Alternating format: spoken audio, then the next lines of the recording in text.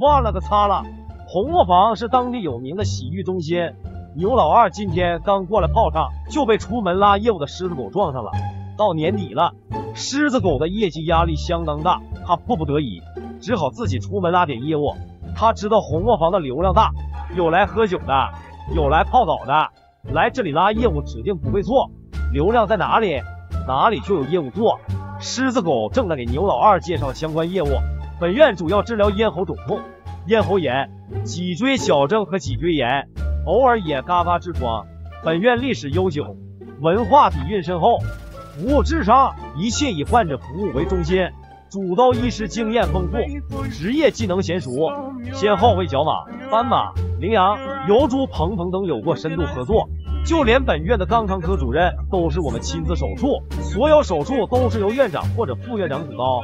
本院的口号就是让患者来的放心，走的安心。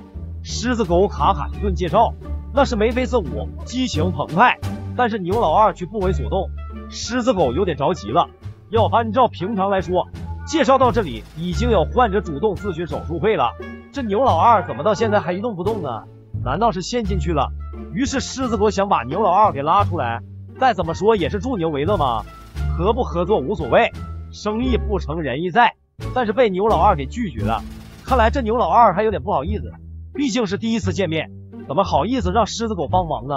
这时候另外几只狮子狗发传单也发到了这里，他们看见同伴好像遇到了问题，主动上前去进行交涉，看同伴是否需要帮助。当然了，这是同事之间的帮助，并不是想抢业务。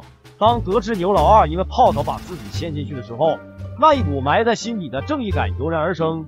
还记得第一天戴上红领巾的时候，就曾经告诉过自己要做一个对社会有用的人。于是狮子狗咬住牛老二的鼻子，说什么也要把他救起来。由于地形原因，另一头狮子没有空间施展，就在一旁安慰牛老二的情绪，让牛老二忍住疼痛，不要怕，我们一定会救你出来的，你就放100颗心，疼痛只是暂时的，生命却是永恒的，你一定要挺住。我擦了，这给牛老二气够呛。狮子狗咬住牛老二的鼻子使劲拽，把牛老二疼得嗷嗷乱叫。此时牛老二害怕极了，他只想回家找妈妈。后来的狮子狗由于帮不上忙，在一旁急得直跺脚，真是个热心肠。他看见有一点位置了，赶忙就伸出来援助指口，希望能快一点把牛老二从泥坑里面解救出来。牛老二看情况不妙，赶忙做出解释，我他妈的没有陷进去，我次哦，这泡澡是按照小时收费的，我的时间还没到，我出来搞毛啊。但是狮子狗一点都不听劝，以为这是牛老二为了克星而找的借口，所以他们并没有停止对牛老二的援助。今天说什么也要把牛老二从泥坑拽出来，今天晚上吃什么就看这一扳手了。